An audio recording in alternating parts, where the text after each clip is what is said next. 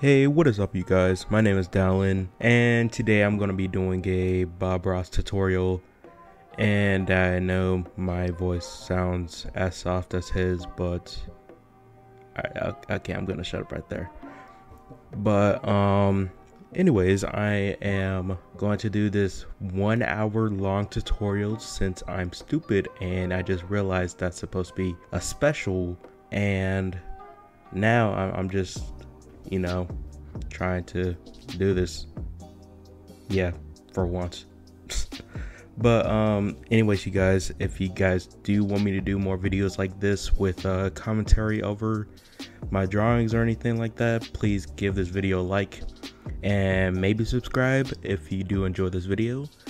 And yeah, let's get right into this.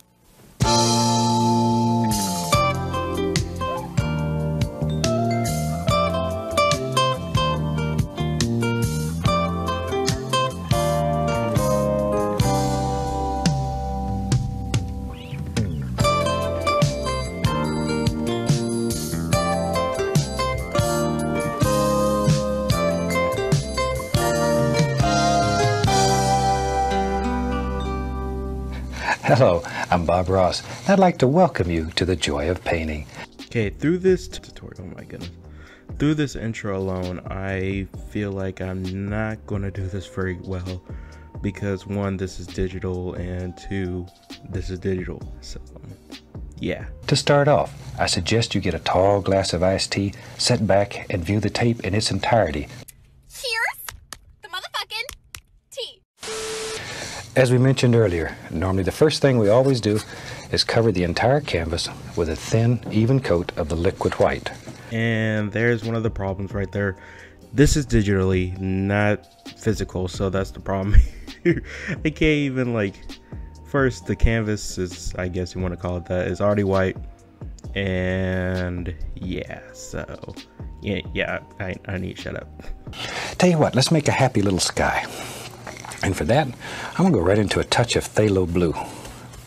Just a little bit, just pull a little bit of the color out and then tap the bristles firmly into the color. Another screwed up problem right there is I cannot tap the screen very lightly to make it look like the color is fading. It's just gonna stay the same color over and over again, which sucks very much for digital painting in general. I have to use another technique in order to actually do this, but I'm still able to figure out a way though, which is a good thing right there. Let's have a little touch of water in this painting. I love water and it's always fun to do. So I'm going to go right back into my phthalo blue, reach right over here and grab a touch, just a touch of the phthalo green. Now decide where you want the water to be and pull from the outside in. Start on the outside, pull in. I can't even explain myself because you guys already know I cannot swipe my brush like that because digital paintings hate me and others very much. I mean, if they know how to do this, that'll be great for me to know as well. Yeah, that's great. Also, I can't mix my brush as well, or the colors, so yeah. We'll build a happy little cloud. Maybe he lives right in here. Take the corner of the brush and just make tiny little circles round and around and around.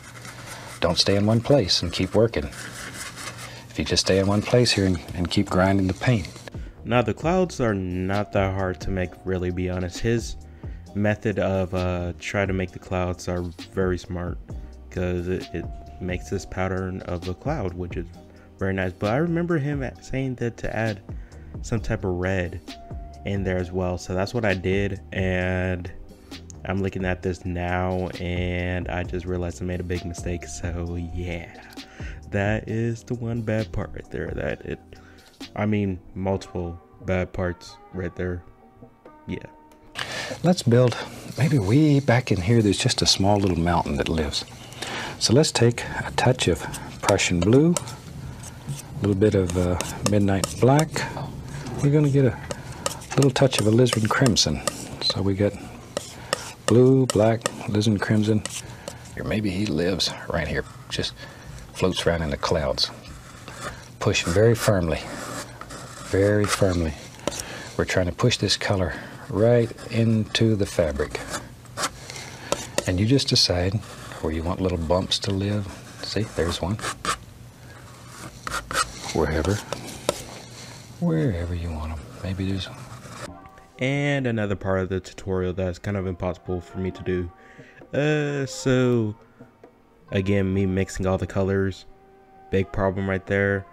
I'm not saying that Bob Ross doesn't know what he's doing at all. I'm not saying that. Okay, I need to shut up actually, because I really like Bob Ross's methods, but the only problem is though that on digital painting it seems a little limited, or a lot limited right there. I just figured out now the benefits of traditional painting, and yeah, I'm just figuring that out now, like just now. So yeah, I'm just saying this right now. These are okay. Maybe there's some snow on that little mountain, so we can take some titanium white and once again pull it out as flat as you can get it. Just really pull it out. Then go across, get that little roll of paint. See, there he is.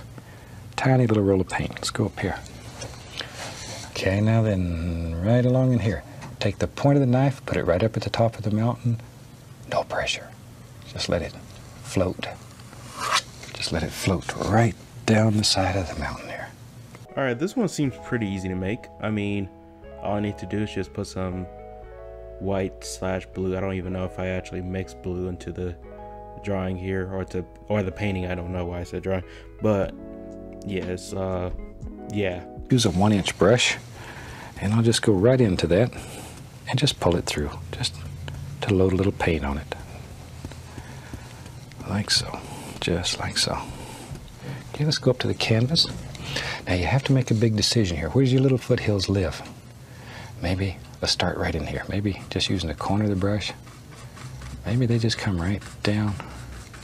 Wow, okay, I don't know how to do that for digital art, because the way that he moves his hands and everything, oh my goodness, he's a master at this. He's a professional. I'm just this artist YouTuber on here. But yeah, you know, I'm just gonna try to keep doing the same thing I did with the mountains, except a little lighter, I think. I don't know if I did that. Way back in the distance, there's some little evergreens that live. Now the only way to make these show is to save this little misty area. So touch it with just that nice chisel edge. See here? Don't kill that little misty area that's in between. Alright, so this part right here, the trees, I failed on miserably.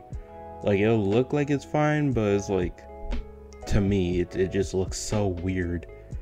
I don't know, but the way I did it was like, I was trying to make the point like basically a line, but at the same time they'll try to bring the strokes like Bob Ross did it, and it was just impossible for me, to be honest. And I had a big problem with the trees in general.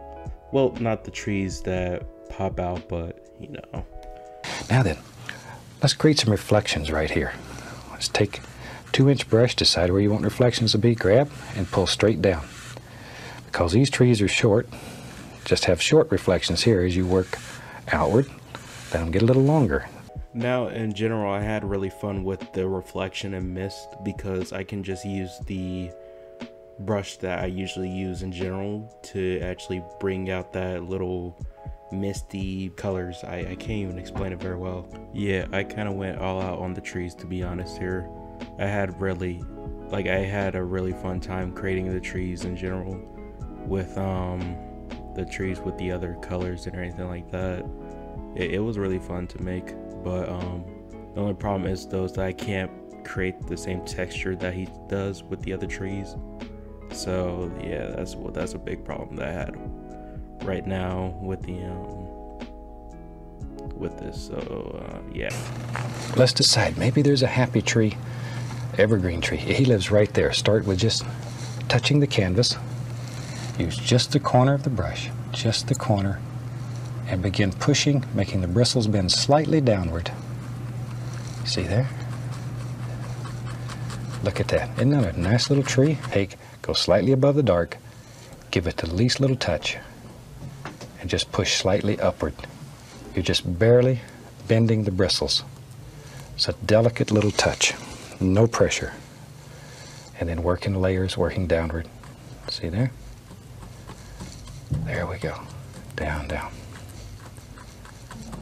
Yeah, like I said before, this the trees in general, I went all out, and in general I couldn't have that same effect of the trees that he had, since his was traditional and mine is digital. So that's that. Whenever I try to, I think I just need to learn more, I guess. I don't really know. I only had this for like a couple months, and I'm just starting to find out more about the tablet that I'm using. But yeah, so I went full out on the trees. So yeah, maybe you want to have, maybe back in here lives, maybe there's a big rock, big stone. There he is, still using the small knife, and just reach up in here, just like you were doing a little mountain. Just let this bounce along and put some highlight on that rock, isn't it? Yeah, I fell on the rock miserably. So yeah, kind of painting just like so, and this thin paint will flow. See, there we go. And I hope you've enjoyed this painting.